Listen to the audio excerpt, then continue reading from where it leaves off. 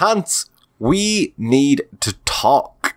What about Nick? The Final Fantasy VII Remake demo dropped the other day, and both of us have had the chance to play it. Yes, it's free. Yes, well, most demos are. It's a timed exclusive on PS4. I don't think that's confirmed yet. I saw IGN put something about it, so I am almost certain it might be. See, I've fully expected to be like, alright, it'll come out on PS4, and then they'll re-release it on the PS5, and then when it re-releases on the PS5, they will also put it out on PC. Gotta milk them fanboys. I do not need the mental image of someone milking Alex. But Do you know what a milking table is? Yes, I actually do, unfortunately. Okay, yeah, so yeah, all them fanboys up on a milking table. Gross. That's my friend's favourite subreddit. Is our milking table. So the Final Fantasy VII Remake demo. No milking tables in the demo. God damn it. Just put that out there. Nick, what is the Final Fantasy VII Remake demo? Hans, the Final Fantasy VII Remake is the long-awaited remake of the classic, one of the most popular games of all time, Final Fantasy VII, finally coming to the PS4 after being talked about for a long time now. It's finally coming out in May? Something like that. I think it was originally meant to come out in like March or April, and it's been delayed to May, something like that. And yeah, I'm excited. I had been excited before, like after all the stuff they'd shown in like the E3s and Sony press conferences before it. It looks amazing. It does look top notch. It looked top notch, and the bits of the combat they had shown off in those trailers, I looked cool. Very Kingdom Hearts, Final Fantasy 15-esque in the way it works. And so what this demo is, it is the first part of the game, the iconic mission where you blow up the Mako, sorry. I always thought it was Mako, but that has now been put to rest since people actually speak in this game. The Mako Reactor 1. I don't even know where to begin with this, because like this is one of the most probably high-profile games of all time. Yeah. Because people have been wanting this for pretty much ever since the PS2 came out. They wanted a remake of Final Fantasy VII. Yeah. And there are some massive changes, because it's not just a remake in terms of, I was just like a new prettier skin on it. Like, this is clearly their chance to show just how different it's going to be from the original. So let's launch in and talk about the big difference, which is the gameplay. Yeah, so well, I feel like it's probably important to note, yes, this is actually like a full-on, from the ground up remake. This is not like, oh, we've just replaced all the models in the original game and prettied up the background. This is completely different in every way. It's third-person perspective, real-time combat, completely voiced. Changes to the story they will be doing, like there's already slight changes to how the whole reactor thing plays out. Yeah, that was actually cool. We'll get into that a bit later, yeah. But yes, as you mentioned, the gameplay, I mentioned before, it was similar in vein to completely ditching the sort of turn-based combat that was in the original, more in favor of something like a Final Fantasy 15 with you actually individually control a character while your other ones are AI controlled, and you have free attacks, you then can cast spells. They've incorporated the active time battle stuff that was in the original by gradually it fills over time and increases faster if you do attacks, but then whenever you fill in a portion of your active time gauge, you can freeze time and issue a command, and these commands are typically stronger, like they're your magics, or in Cloud's case, he gets like his braver and things like that. And overall, I really liked how the combat played. It took a bit of getting used to, and I think there's certain things that will take a bit of getting used to in terms of like Cloud's animations and like being able to block on time for things. But overall, I was like really, really happy with how the gameplay turned out. I would say it's decent, but it seems like almost like a slightly slower version of Final Fantasy 15. I thought the fact that like the likes of Braver and Thrust Slash, that they were special abilities, was a bit weird considering that the limit breaks are still in it. Did you read the description on Cross Slash in the menus? No. So Cross Slash is described as you attack the foe and make an ominous symbol with your slashes. Cool. And I was just like, the fuck does that even mean? It's like fucking drawing the cool S with his sword. The stagger system is a bit weird. Well, not weird, but it's a bit interesting. That was in 15 as well, wasn't it? Or something similar was in it. Yeah. I think I like it, but I feel like there's too many layers to it. Because like once you stagger them, you can knock them down, which isn't a stagger. Yeah. But when you knock them down, that makes them easier to stagger. Yes. Then once they're staggered, then you can then do more damage. Yes. I feel like it would just be easier if the stagger knocked them down, and then you can do more damage. I feel like the ability to knock them down but not stagger them is a bit weird. I kind of think the knockdown thing can be the idea. Like it's just a case of if you do something that like exploits an enemy's weakness, then it. I think they put it applies pressure to them or something like that. Yeah, and then that's when their stagger gauge will build up faster in this period. It hit home with the first sweeper encounter. That's kind of when I was looking at it, and I was kind of like, right, it was just the one thing of the combat that didn't click fully with me. So the one thing I think that didn't really click with me, and I think it's maybe more of a case of getting used to it more than anything, is the game is and it was similar in Kingdom Hearts and probably Final Fantasy as well, so I don't know why I'm not used to it yet, it's very animation focused. So, like, there's times where, like, you'll swing Cloud's sword and be like, oh, fuck, I need the block. But Cloud has to finish his animation and, like, you can't cancel out of his attack if it hasn't hit yet. I was trying to, like, probably mash more than you're probably meant to. Mm-hmm. And it meant I was probably getting hit a lot more and not blocking at times. They do a good job with the combat. Like, I think, I was kind of sitting there wondering, like, how are they going to do this? But they actually do kind of do it quite well. And I'll probably say this a couple of times throughout this, but they really did approach this as if it was a completely different game. Oh yeah. Do you know what I mean? And like, especially in the story stuff, actually, it really hit me. But like, they really did approach this as if like, right, yes, this is Final Fantasy VII, but we're not going to take everything for granted. Yeah. That people would be like, oh yeah, this is Final Fantasy VII. Like even going through the first bit of the game, like it's not like they have wholesale just copied like beat for beat what happens in the game. Yeah. Like the whole flow of like Cloud and Avalanche going through the reactor is very different to how it is in the original game. Yeah, and like when we touch on the story stuff, like they do add extra wee bits and stuff to make it feel that more fleshed out. The combat though is still along those lines of Kingdom Hearts and Final Fantasy 15, where it's still quite spectacular. Yeah, like it looks great between the sparks flying, like, you know, the magic and like even just the smoothness of the animations and all. It does look fantastic. You also have the ability then that you can swap between your characters, so there are times you're going to be forced to play as Barret because there's enemies which are far away. So it's kind of nice that whenever you're selecting your team, you do have to kind of take into account, right, well, I can't just have all melee fighters. I'm going to have at least one ranged or something, and then probably one healer as well. We should talk about let's talk about the boss fight. It's still pretty combat. So it is like the iconic boss fight from that section, like the big scorpion guard thing. Scorpion, yeah. It looks amazing. Like that's the bit that was kind of like, yeah, they've like really put care and attention, and this is like they've completely redesigned how that, not really completely redesigned, but they've given that enemy like a lot of personality for like a very early game boss that like probably most people forget about within the next hour in the original game. Like the way that it like scurries on the walls and stuff is just an extra layer that they couldn't show in the original games, and it adds so much to that. And then even when you're playing, even gameplay wise, it adds a lot because you have to swap the Barret then whenever it jumps on the walls because Cloud can't hit it. Yeah, I thought that boss fight was awesome. Visually, it looked fantastic as well, especially whenever it starts going like berserker mode and just firing off missiles left, right, and center. So that was the boss fight where I really felt the locking in the animation stuff, because like you'd see him pop up saying, oh shit, yeah, he's doing his like missile barrage, but Cloud's still in the middle of his animation, so I can't evade or block this, so I'm just gonna have to take the hit here. I think they've done a very, in probably what was probably the bit I imagine most people were concerned about is the gameplay, but I think they've done a very good job with it, and I couldn't fault them for the decisions they've made and the way they've implemented the new like real-time combat system. So the story is slightly changed. Nick, what is the story of Final Fantasy VII? All right, strap in. We're going to be here for a while. Obviously, the gist of the story in this is still the same. You're Cloud. You're a mercenary. You've been hired by Avalanche to help them blow up this reactor. But they have made slight changes to it in the way Cloud acts, the way people react to Cloud, and even probably the biggest bit of it is like, the actual explosion of the reactor, they've kind of changed.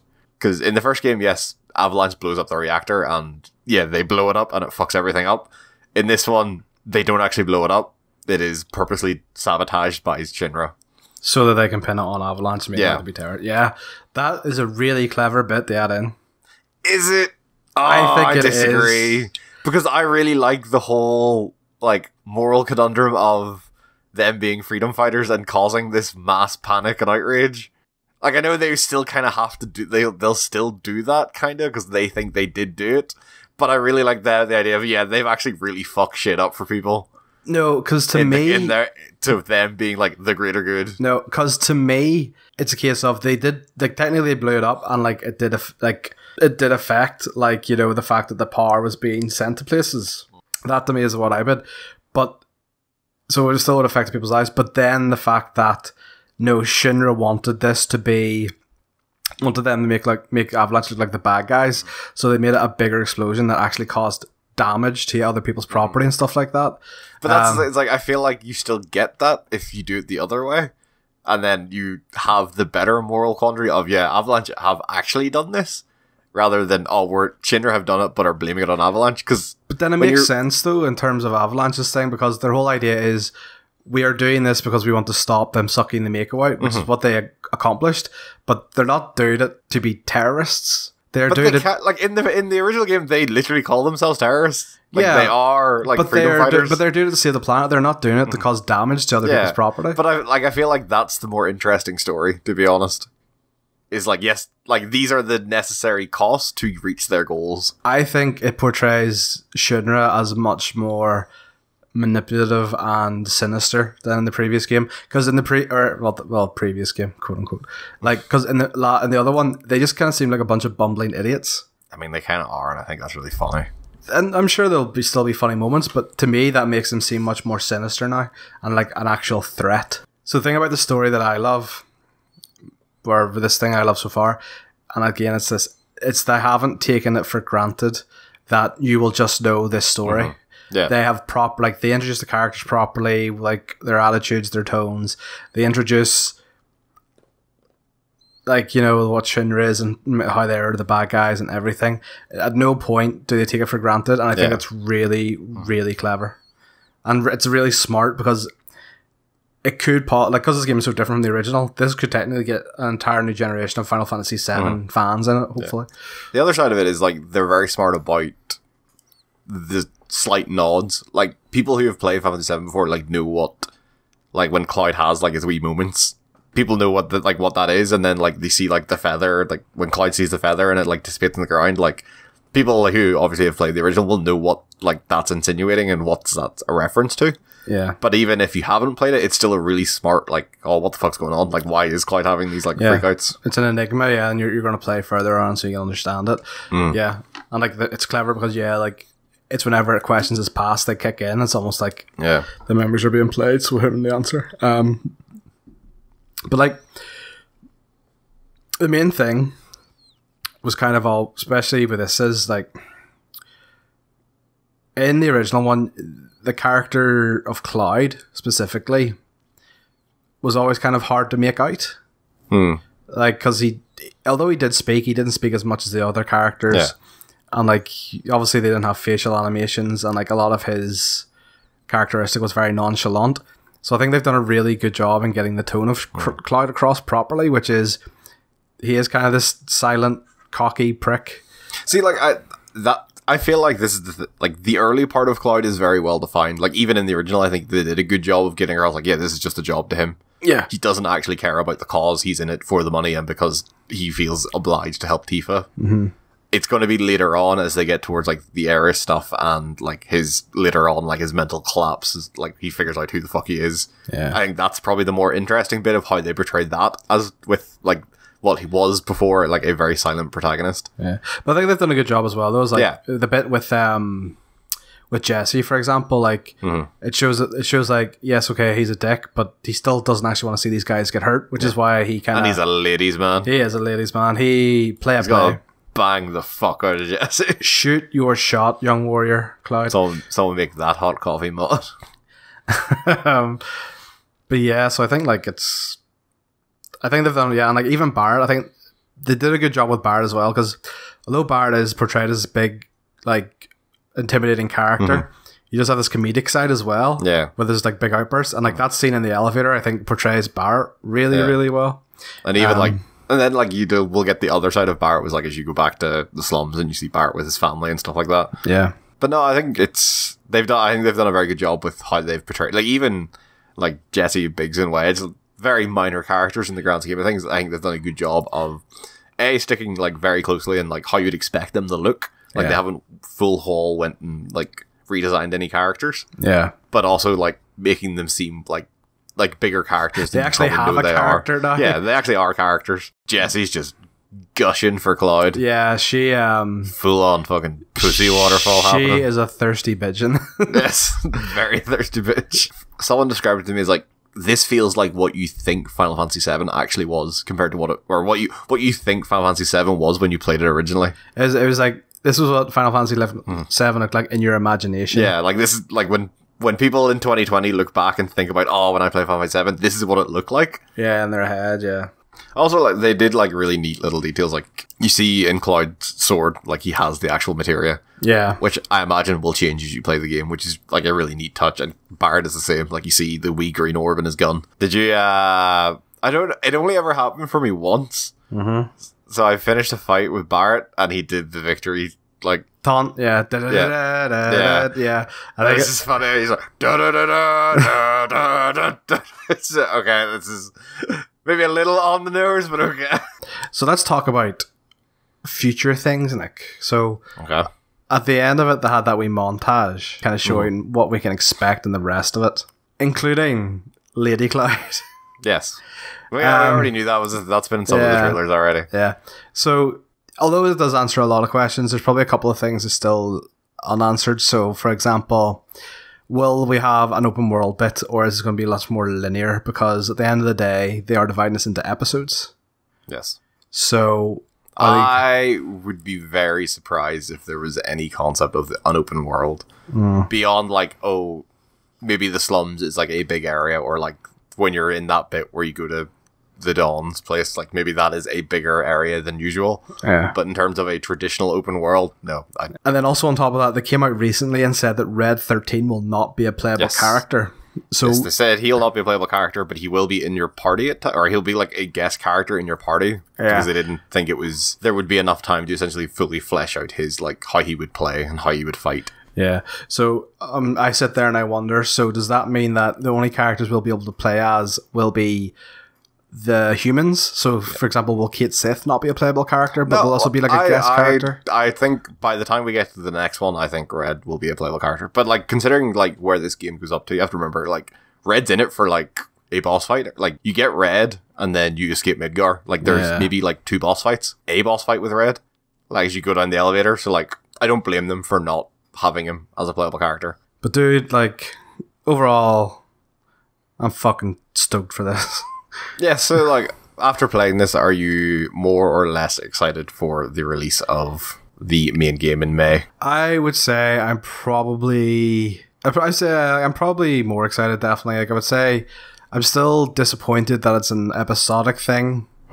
Like, but that's just I'm sure a lot of people probably are, to be honest. I'd rather it just come out as one big collection. That is the biggest question weighing on my mind, is what is the gap between these games? Like, it's taken them this long, like, to get this one out. It's like this was announced 2, maybe 3 years ago. And it's coming right at the end of a console generation. So do we see them re-release this part of it first, or do we see them just being like, all right, now we've got the first one out, we've got the system down and easier, and like what is the cadence for these releases? Yeah, are they going to be released like, as I'd say, maybe not a typical episodic game, but will there be a faster release, like maybe a yearly thing, or are we still looking at these 3, 4, 5 year release cycles? Yeah. And just I'm not sure if you know, a quick question, so like at the end of the demo it's like, oh, you can purchase this. So if I purchase that, is that me buying all no, it's this part. Seriously? That is the part of this that is also really like scummy to me, is there is nowhere on the packaging or anything that says this is like part 1 or episode 1 of a bigger game, essentially. Like this should, like, it should be like they are treating this as a standalone game, and I imagine they will treat the remakes almost as like sequels. And it's unfortunate because after playing the demo, I am excited to play this. Yeah. But the whole release schedule and the marketing and stuff like that feels like a very big shadow still hanging over this game. It seems unnecessary. Yeah, like the fact that we could play this and then probably still not see the end of it for like 5-10 years is a worrying thought. Yeah, like, do you think it was just a case of we just want to try and get this out as soon as possible, so we'll break it up into bite-sized pieces or something? Like, it's difficult to know because, like, obviously, I'm not denying how difficult it is to make a video game these days. Yeah. We've seen big companies try to make a video game and royally fuck it up. So it's difficult to know whether this was the plan from the outset or if this was always, or if things changed. But if they're putting as much work into, like, each individual area of Midgar as they are, I assume that this was always the plan. And like, look at the release material they've put out for this so far, in the fact that they have never even shown stuff from later on in the game. So I reckon from a very early stage they knew this would only be Midgar. Plants, thank you for hanging out and talking with me. Yes, not a problem. I say let's go wield our big ass swords and stab people right in the insides. I'll cut off your arm and stick a gun there. And you're gonna make me black as well. I feel like that's crossing a line. See you next time. See ya.